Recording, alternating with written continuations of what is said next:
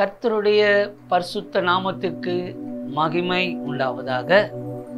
பிரியமானவர்களே, இப்பொழுதும் இந்த நிகழ்ச்சியின் மூலமாக உங்களை சந்திப்பதில் மிகவும் மகிழ்ச்சி.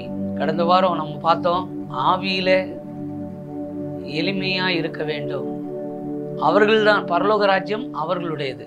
அந்த வசனத்துக்கு கீழே மத்தேயு 5ஆம் அதிகாரம், அதுல இயேசு இன்னொரு வார்த்தை சொல்றாரு. 10வது வசனம், நீதி நிமித்தம் துன்பப்படுகிறவர்கள் பாக்கியவான்கள், பரலோக ராஜ்யம் அவர்களுடையது. நான் ஏற்கனவே சொன்னேன், நீதி என்றாலே நிறைய அர்த்தங்கள் இருக்கு. அவருடைய வசனத்துக்கும் இன்னொரு பேரு நீதி, நீதியின் வசனம். இயேசுவுக்கும் இன்னொரு பேரு நீதி. 1 கொரிந்தியர் 1ஆம் அதிகாரம் கடைசி 31ஆம் வசனம். அடுத்த வசனம் கீழே சொல்றாரு பாருங்க, 11ஆம் வசனத்துல அதை கொஞ்சம் அப்படி எக்ஸ்பிளைன் பண்றாரு.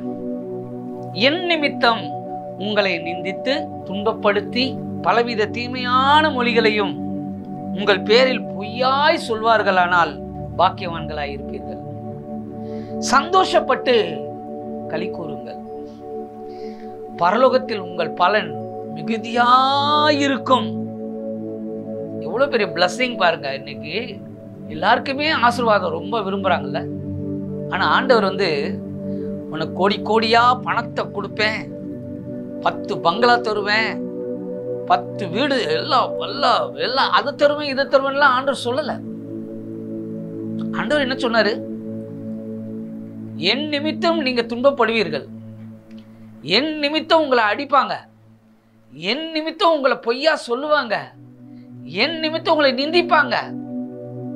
இதுதானுங்க சொல்லியிருக்கிறாரு. ஆனா இன்றைக்கு நாம் வேறொரு இயேசுவை தான் காமிக்கிறாங்க. கலாத்தியர்ல சொல்றார் பவுல், நீங்கள் வேறொரு இயேசுவின் பக்கமா திரும்பிட்டீங்களே, வேறொரு இயேசு. அந்த இயேசு என்ன சொல்றாருன்னா, நீ கை வைக்கிறதெல்லாம் பொண்ணா மாறிடும், உன் பாக்கெட்ல கை வச்சா காசா வந்துடும், உனக்கு எல்லாம் என்ன எல்லாம் அப்படி இப்படின்னு சொல்லி வெள்ளியை தருவாரு, பொண்ணை தருவாரு, அதை தருவாரு, இதை தருவாரு. இயேசு எங்கேயுமே அப்படி சொல்லலையேங்க. எங்கேயாவது ஒரு இடத்துல இயேசு நான் உனக்கு வெள்ளியை கொடுப்பேன், பொண்ணை கொடுப்பேன், பெரிய பெரிய ஆசீர்வாதம் பில்டிங் எல்லாம் கொடுப்பேன், இதெல்லாம் சொன்னாரா? இன்னைக்கு இயேசுன்ற பேர்ல அத சொல்றேன், வேற இயேசு. கலாத்தியர்ல அழகா சொல்லுவாரு, யார் உங்களை மயக்கி இருக்கிறாங்க? எப்படி ஒரு சின்ன குழந்தைய மயக்கிறதுக்கு ஒரு சாக்லேட்டை கொடுத்து அதனுடைய மைண்டை திருப்புறாங்களோ, அந்த மாதிரி ஒரு இனிப்பு, ஒரு ஸ்வீட்டு கொடுத்த உடனே அந்த பிள்ளை அந்த ஸ்வீட்டை பார்த்த உடனே எல்லாத்தையும் மறந்துடுது. அந்த மாதிரி பாருங்க, இயேசுன்ற அந்த பேரை யூஸ் பண்ணி ஸ்வீட் கொடுக்குறாங்க. ரொம்ப ஜாக்கிரதை. இயேசு அதான் சொன்னார், என் நாமத்தை தரித்து கொண்டு வருவார்கள். இயேசுன்ற பேரை சொல்லிட்டு தான் வருவாங்க. உன்னை அப்படி செய்வாரு, இப்படி செய்வாரு, உன்னை உயர்த்துவாரு, இப்படி பண்ணுவாரு. இயேசு கிறிஸ்து கிட்ட வந்தா எனக்கு ரொம்ப பிடிக்கும். அவர் இறந்து போனார், அந்த தேவ ஊழியர், மூத்த ஊழியக்காரர். அவர் சொல்வாரு, ஒருத்தன் கேட்டானா, இயேசு கிட்ட வந்தா எனக்கு என்ன கிடைக்கும், எனக்கு காசு கிடைக்குமா, எனக்கு எது கிடைக்குமா, அது கிடைக்குமா? நானா அவர் சொன்னாரு, இயேசு கிட்ட வந்தா ஒரே அடி, உன் பல்லு மொத்த பல்லும் கொடிப்படும். இயேசுவிடம் வந்தா நிச்சயமா நான் சொல்றேங்க, அது யாருமே இன்னைக்கு இதெல்லாம் கேட்டா கசப்பா இருக்கும், பாவக்கா மாதிரி கசக்கும். கர்த்தர் உன்னை ஆசீர்வதிப்பார், வாளாக்காமல் தலையாக்குவார், கீழாகாமல் மேலாவாய், நீ ஆசீர்வாதமா இருப்பாய், நீ அப்படியே பெருகுவாய், இப்படி சொன்ன அப்படியே சிரிச்சு அப்படியே மயங்கிறாங்க. ஐயா, மயங்கிறாதீங்க. தெரிந்து கொள்ளப்பட்டவர்கள் வஞ்சிக்கிற காலம், ரொம்ப ஜாக்கிரதை. எத்தனையோ பரிசுத்தவான்கள் இயேசுவுக்காக எத்தனையோ தியாகங்கள் பண்ணியிருக்கிறாங்க. ஆமா, மேலை நாட்டுல இருக்கிற அவங்கெல்லாம் பாருங்க, அங்க இருக்கிற நல்ல கோடீஸ்வரங்கள்லாம் பணத்தெல்லாம் வித்துட்டு, எல்லா பணத்தை ஆஸ்தியெல்லாம் வித்துட்டு அந்த பணத்தை எடுத்துட்டு இங்க இயேசுவை பத்தி சொல்லி இருக்கிறாங்க. அவங்களுக்கு யாரும் சாப்பாடு கூட கொடுக்கல. ஆமா, சிவகாசியில ஒரு மிஷனரியா அவர் பாருங்க, தன்னுடைய கேப்ல கூழ வாங்கி குடிச்சாராம். அவன் தாங்க ஏழையா? பெரிய கோடீஸ்வரன், பெரிய பணக்காரங்க, இவங்கெல்லாம் இயேசுவுக்காக அவங்க இறங்கி வந்தாங்க. இறங்கி வந்து நிந்தைகளையும் அவமானங்களையும் பாடுகளையும் பட்டாங்க. ஆனா இன்னைக்கு வேறொரு இயேசுவை காமிக்கிறாங்க. ஜாக்கிரதை, ஜாக்கிரதை, ஜாக்கிரதை. கலாத்தியர் நிருபத்துல அங்க இருக்கிற மக்கள் வஞ்சிக்கப்பட்டாங்க. கலாத்தியர் சபையார் அவங்களுடைய மனசு கெடுக்கப்பட்டது.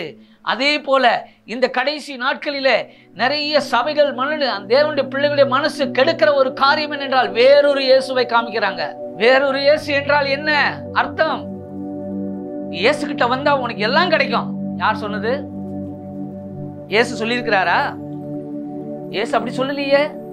வருத்தப்பட்டு பாரம் சுமக்கிறவர்களே, நீங்கள் எல்லாரும் என்னிடத்தில் வாருங்கள், நான் உங்களுக்கு பெரிய பெரிய கார் தருவேன், பங்களா தருவேன். அது சொன்னாரா? இல்ல. அவர் சொன்னது இளைப்பாறுதல் தருவேன்னு சொன்னார். உங்க ஆத்துமாவுக்கு இளைப்பாறுதல். என் பேரை நீ சொன்னாலே உனக்கு அடிதான் உழவுன்னு சொன்னாரு. வாங்கிக்கோ. அதை ஏன் வாட்ஸ்அப்ல போட்டு பெரிய பிரபலமாக்கி அது ஒரு கட்சி ஆரம்பிச்சு அவன் இப்படி பண்ணிட்டான், இவ்வளவு தாக்கிட்டான், அவ்வளவு தாக்கிட்டான், அவன் பண்ணிட்டான், இவன் பண்ணிட்டான். வேதம் சொல்லுகிறது, உலகம் உங்களை பகைத்தால் நீங்கள் ஆச்சரியப்படாதீர்கள். அது உங்களை பகைக்கிறதுக்கு முன்னமே அது என்னை பகைத்தது என்று இயேசு சொல்கிறார். நான் உலகத்தான் அல்ல, ஆகையால் நீங்களும் உலகத்தான் அல்ல. உலகத்திலிருந்து உங்களை பிரித்து எடுத்திருக்கிறார் ஆண்டவர், பிரித்து எடுத்திருக்கிறார். என் நிமித்தம், என் நிமித்தம், இயேசுவின் நிமித்தம் உங்களை என்ன பண்ணிட்டாரு? குடும்பத்தை விட்டு, மனைவியை விட்டு, பிள்ளைகளை விட்டு, சொத்தை விட்டு, நிலத்தை விட்டு உங்களை பிரித்து எடுத்திருக்கிறாரு. பிரித்து எடுத்திருக்கிறார். எதுக்கு தெரியுமா? துன்பப்படுவதற்காக, பாடுகளை அனுபவிப்பதற்காக, கஷ்டங்கள் அடுவதற்காக. எஸ், அதற்குத்தான் கிருபையை கொடுக்கிறார். இன்னைக்கு நிறைய பேர் ஐஸ்வர்யம் என்றால் தவறாக புரிந்து கொண்டு இருக்கிறார்கள். அதாவது சிலுவையிலே ஒரு வசனத்தை பிடித்துக் கொள்வாங்க. அவன் நமக்காக பாடுபட்டு ஐஸ்வர்யமா நம்மளை ஐஸ்வர்யமான ஆக்கும்படி அவர் தரித்திரரானாரே. எந்த ஐஸ்வர்யம் ஐயா? அதே தீமோத்தேயுல சொல்லப்பட்டிருக்கு 2 விதமான ஐஸ்வர்யம். நிலையற்ற ஐஸ்வர்யம், நிலை இல்லாத ஐஸ்வர்யம், நிலையான ஐஸ்வர்யம். நிலையான ஐஸ்வர்யம், நிலையற்ற ஐஸ்வர்யம். நிலையற்ற ஐஸ்வர்யத்தின் மேல நம்பிக்கை வைக்காத. நிலையான ஐஸ்வர்யம் என்ன தெரியுமா? கிருபை, இரக்கம், தயவு, நீடிய பொறுமை. இதெல்லாம் உனக்கு கொடுக்குறாரு. ஆமா, நீ அடி வாங்குற பாரு, ஏசு நிமித்த அடி வாங்குற பாரு, அந்த நேரம் உனக்கு என்ன தராரு தெரியுமா? நீடிய பொறுமை தராரு. அதான் அடி வாங்குறாங்க. ரிச்சர்ட் உம்ரான் அந்த புஸ்தகத்தை வாசித்து பாருங்க. பரம வேதனையில் படு வெற்றி. எவ்வளவு பாடுகள், எவ்வளவு நிந்தைகள், எவ்வளவு அவமானங்கள். அவர் உடம்பெல்லாம் போட்டுட்டு பவுல் சொல்றாரு, என் உடம்புல கிறிஸ்துவின் அடையாளங்களை தரித்திருக்கிறேன். உங்க உடம்புல என்ன இருக்கு சொல்லுங்க? உங்க உடம்பு எப்படி இருக்கு? கொழு கொழுன்னு இருக்க வைக்கிறதுக்கு ஆண்டவர் வைக்கிறாரு. கேட்ட பழைய ஏற்பாட்டுல ஒரு வசனத்தை, கொழுத்த கன்றுகளை போல வளருவீர்கள். ஐயா, பழைய ஏற்பாட்டு கதையா? புதிய ஏற்பாட்டுல இயேசு சொன்ன உபதேசத்தை கடை கொள்ளுங்க. இயேசு சொன்ன வார்த்தையை கேட்டு அதன்படி செய்கிறவனே புத்தியுள்ள மனுஷன், அவனே பரலோக ராஜ்யத்தில் பிரவேசிப்பானே அல்லாமல் ஒருவனும் பிரவேசிக்க முடியாது. என்னையும் சேர்த்துதான் வேறொரு இயேசு இன்றைக்கு பிரசங்கிக்கப்படுகிறது. கலாத்தியர் நிருபத்துல பாத்தீங்கன்னா அவங்க வஞ்சிக்கப்பட்டார்கள், ஏமாற்றப்பட்டாங்க. அவங்க கர்த்தரை விட்டு போயிட்டாங்க, இயேசுவை விட்டு போயிட்டாங்க. வேறொரு இயேசு.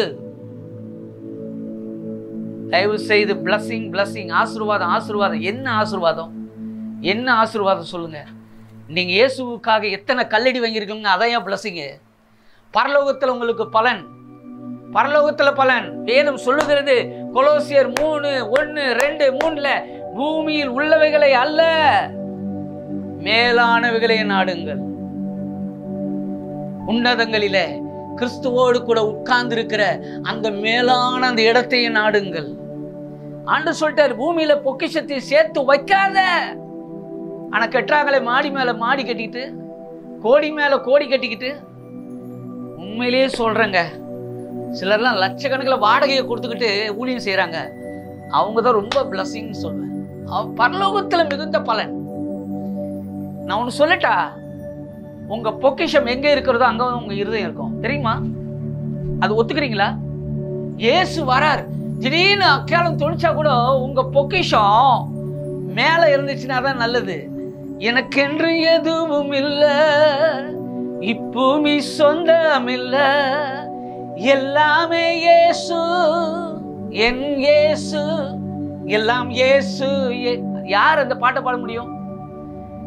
இந்த பூமியில எனக்கு என்று சொந்தமே ஒண்ணுமே கிடையாம இருக்கிறாங்க பாருங்க, அவங்க தான் பாட முடியும். பூமியில் உள்ளவைகளை அல்ல.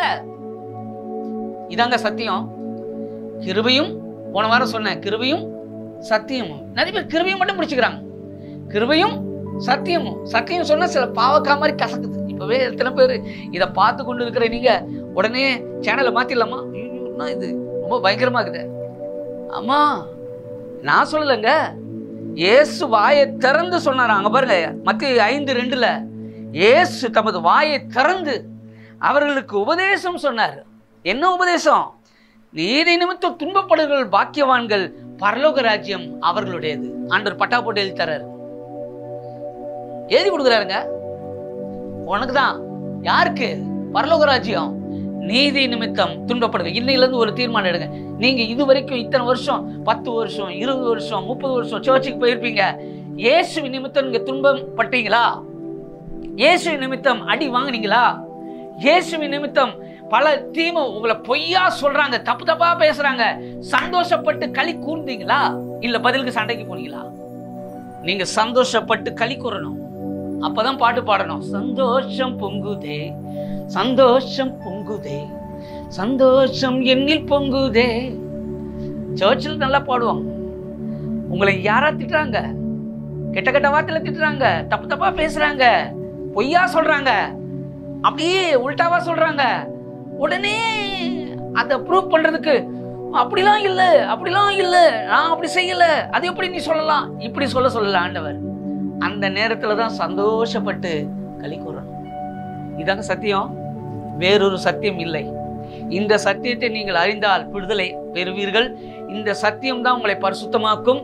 இந்த சத்தியம் தான் உங்களை பரிசுத்தமாக்கின பிறகு அந்த பரலோக ராஜ்யத்துக்குள்ள என்றாக முடியும். ஆகவே பிரியமானவர்களே, இது வரைக்கும் ஒரு வேளை அப்படிப்பட்ட ஒரு அனுபவம் கிடைக்கலன்னா, ஏசப்பா இங்கிலிருந்து எனக்கு தாங்கப்பா. இன்னைக்கு யாரு என்ன சொல்லலாம், ஒன்னே ஒரு இந்த என்ன சொல்றது, தொட்டாசினி ஒரு வார்த்தை சொல்லக்கூடாது, ஒரு வார்த்தை சொல்லக்கூடாது. உடனே சாச்சை விட்டு ஓடிடுறது, சபையை விட்டு அங்க ஓடிடுறது, இங்க ஓடிடுறது, அங்க போய் அவங்கள பத்தி இவங்கள பத்தி குறை சொல்றது. அப்பா தப்பாவே உன்னை சொன்னா கூட ஆண்டவர் என்ன செய்ய சொன்னாரு? களிக்கூறு, களிக்கூறு. நீங்க நிறைய பேரு உடனே வாட்ஸ்அப்ல போடுறது, அவங்கள பத்தி போடுறது, இவங்கள பத்தி போடுறது. No no no no no. அதான் வேறொரு இயேசு, உனக்குள்ள வேறொரு இயேசு இருக்கிறாருன்னு அர்த்தம். ஆமா, ஏன் கோபம் வருது? கோபம் வரக்கூடாது. ஆமா, உங்களை பார்த்து ஒருத்தன் ரொம்ப பயங்கரமா திட்டுறாங்கன்னா கம்முன்னு திட்டோம், சோத்திரம் பண்ணுங்க, சந்தோஷப்படுங்க. ஒரு சம்பவத்தை சொல்லிட்டு நான் ஜெபம் பண்றேன். ஒரு முறை இந்த வசனத்தை பிரசங்கம் பண்ணிட்டு தான் ஸ்டேஜை விட்டு கீழே இறங்கினேன். இறங்கினவனும் ஒருத்தர் என்ன அருவாளை வச்சு வெட்டுறதுக்கு வந்தார். அவர் வெட்டுறதுக்கு முன்னாடி அவர் பயங்கரமான வார்த்தை, கெட்ட கெட்ட வார்த்தை, தப்பு தப்பா பேசினார். எனக்கு அந்த நேரம் ஒண்ணுமே என்ன தோணுச்சுன்னா, அந்த பயப்படி அந்த நேரம் என்ன சந்தோஷம் நினைக்கிறீங்க, செம்ம ஹாப்பி, பயங்கரமா சந்தோஷப்பட்டேன். ஆனா என்ன நடந்தது தெரியுமா? கொஞ்சம் அந்த ஒரு செகண்ட் அந்த அந்த அந்த நாள்லயே அவருக்கு வாய் கொஞ்சிச்சு, வாய் கொஞ்சிச்சு. அதுக்கப்புறம் ஜெபிங்க பாஸ்டர், ஜெபிங்க. ஆனாலும் ஜெபம் பண்ண சரியாயிடுச்சு. அதுக்கப்புறம் அந்த மனுஷன் மன்னிப்பு கேட்குறாரு. பார்த்தீங்களா, இதுதான் ஆண்டவர் செய்யறது. சந்தோஷப்பட்டு களி கூறுங்க, பரலோகத்துல பலன் இருக்கும். பதிலுக்கு பதில் செய்யாதீங்க. பழி வாங்குதல் கர்த்தருக்குரியது. இன்னும் தொடர்ந்து பேசலாம். அன்பின் பிதாவே, கிருபையும் சத்தியமும் இயேசு கிறிஸ்து மூலமாய் உண்டாச்சுப்பா. எதுக்காக?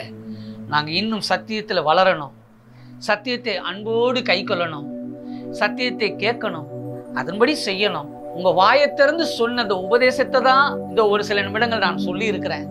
இதை கேட்டு ஒவ்வொருவரும் ஆண்டவரே இதன்படி நடக்க, பிரசங்கிக்கிற அடியனும் நடக்க கிருபை செய்யுங்க. இயேசுவின் நாமத்தில் கேட்கிறோம் பிதாவே. ஆமென், ஆமென். God bless you.